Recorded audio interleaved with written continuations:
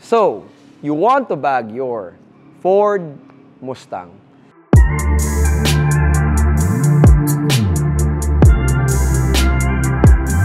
Hello and welcome to a new video, guys, here at Fitment TV. And today, we have a updated catalog video for the Ford Mustang. And as you can see, we're trying to change the format of the series to something more interactive. Okay, we've been doing these videos for like 2 years, 3 years. And I think it's nice to have a, change of pacing. Now, with this generation, well, not generation, with this catalog video, an updated version of the Ford Mustang Mark 6 or the S550 chassis will be showcasing what we updated throughout the years. The reason why you're watching a new catalog video is because there's a significant change to the design of what we did from the previous video, which is years ago, okay? The previous video is Gen 1. The latest video on this Mustang is a Gen 4 build. So it's a more modern build. We've done something different on the front. We've done something different on the back. And we've done something different on the layout. So it's a pretty heavy change. So I'm like, sige, let's shoot another video. But before all of that, please like and share the video, subscribe to the channel. It really helps. Hit the bell icon for a notification. And, alright, so, dating gawe, we're going to discuss the under chassis part of this video.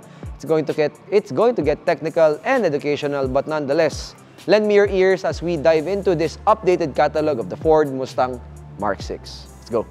Hello and welcome to the front suspension of the Ford Mustang Mark 6 S550 chassis. And this is the updated version of our catalog video.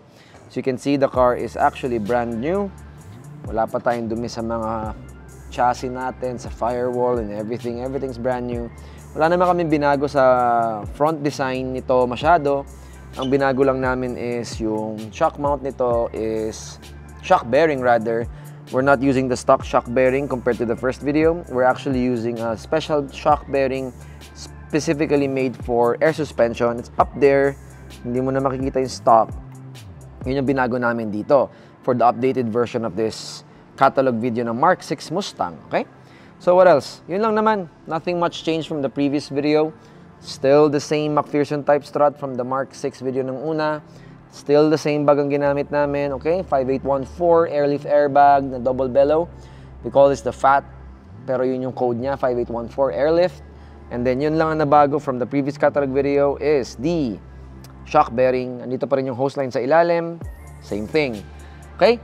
Let's move on to the back side where we actually have a significant change from the first catalog video compared to this catalog video. Okay? Hello and welcome to the rear suspension of the Ford Mustang Mark 6 S550 chassis. This is the updated version of our catalog video. So from the previous one, yun pa rin naman ang suspension natin. Wala naman nagbago. This is a divorce type layout.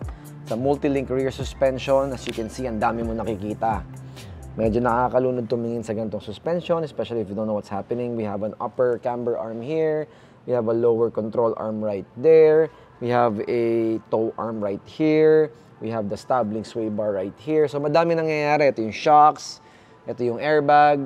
So, ang pinaka-difference lang sa ginawa namin dito, laban dun sa kabila, is that we actually went for a triple bellow bag. Yung bag na ginamit namin dito is tatlo yung bilbel. I don't know if you can see it. There it is. Okay? This is 1, 2, 3 bellow bag. So, kaya itong ginamit namin so that it will actually increase the comfort of the ride of the suspension.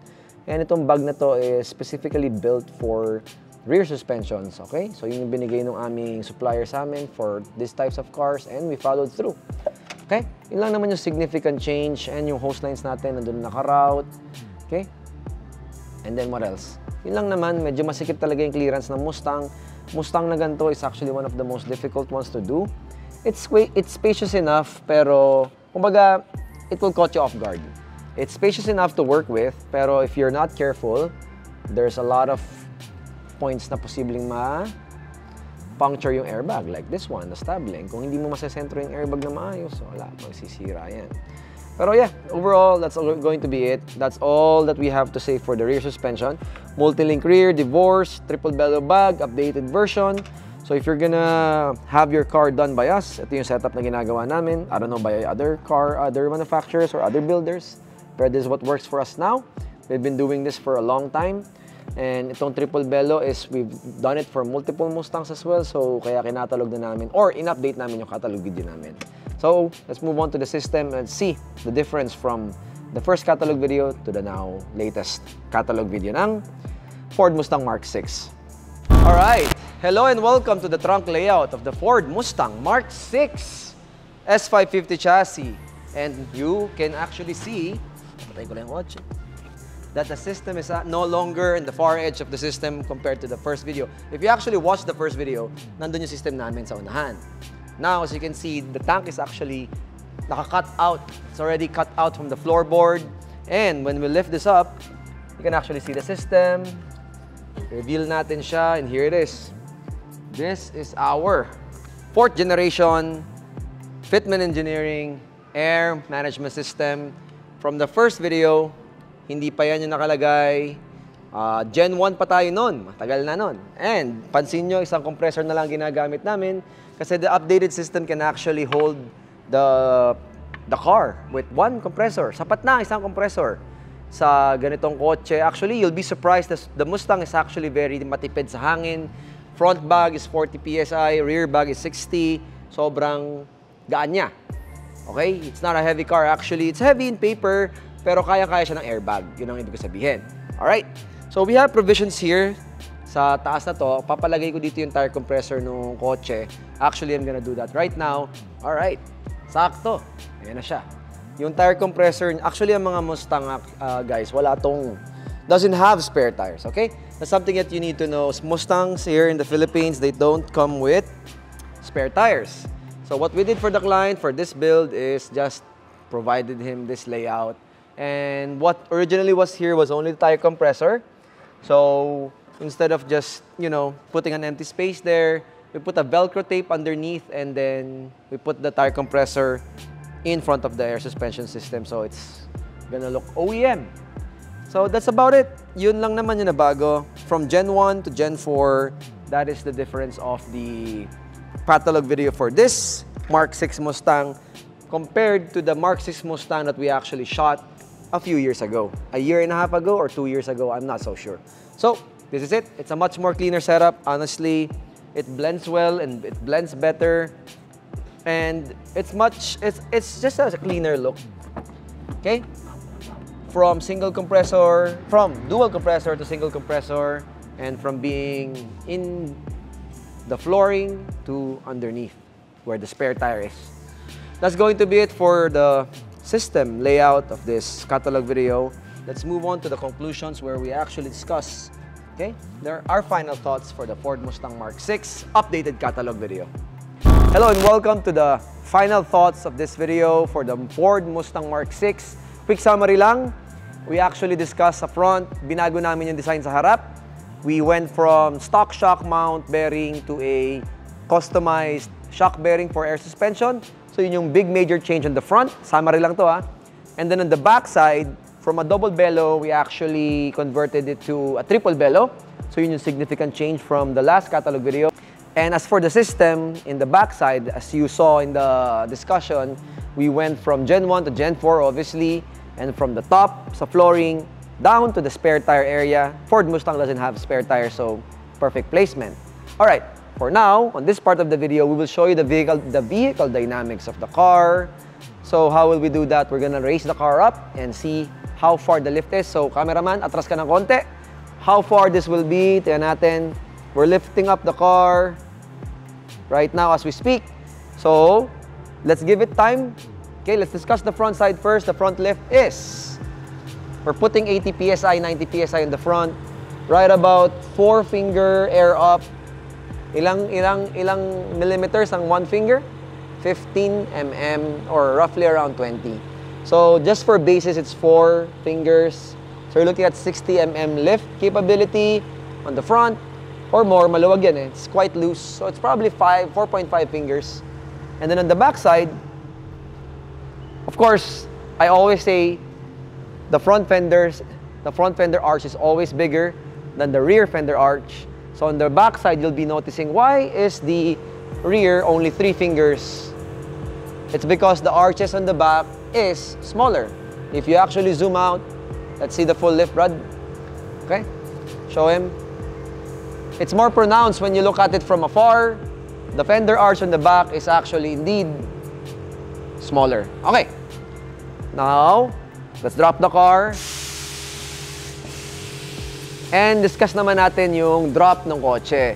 This is a Ford Mustang that is actually on stock wheels. We put 25mm spacers on it, so let's check the fitment naman, okay? Alright, so welcome to the fitment discussion naman ng video na ito. If you come close, we actually put 25mm spacers on the stock wheels ng Mustang and it's flushing it a bit, you know? So this is a 19-inch wheel. So if you would actually go 20s, fender tulip na siya, okay? So that's going to be perfect. But since it's a brand new car, the owner did not want to waste the wheels, the tires. So sabi niya, Kyle, just buy me spacers, flushing up the fitment, and yun. There's a bit of a finger gap here. Pag nag 20-inch siya in the future, solid na yan. Okay, for the back side, come here. Of course, fender tulip naman tayo sa likod. We actually put the same amount of spacer, 25mm as well, and it flushed the fitment.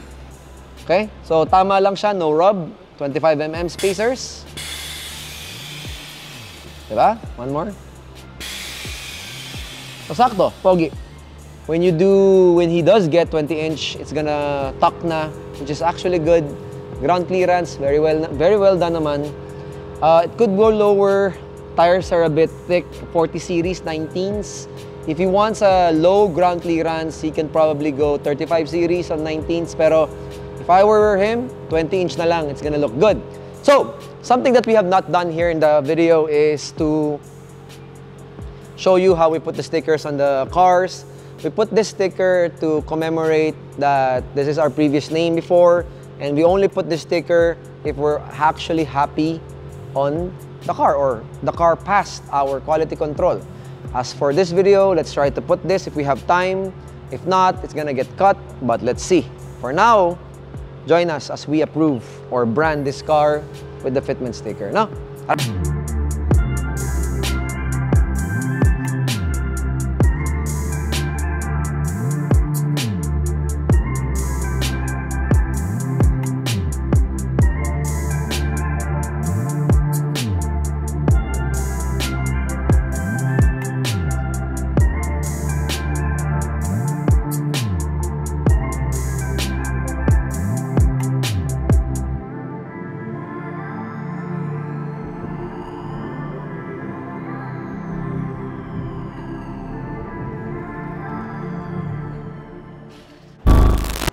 Alright, so after branding the car with the fitment sticker, we can finally say na this car is approved and ready to go home.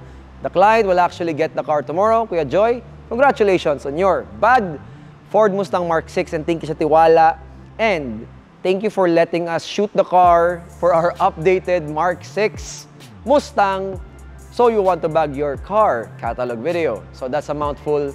Pero that's all the time we have for now. Is the Mustang a good stance car? A great stance car?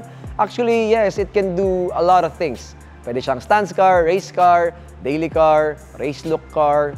And here it is. Here's our iteration, our updated iteration or version ng So You Want to Bag Your Ford Mustang Mark 6. But before anything else, before we say goodbye, please like and share the video.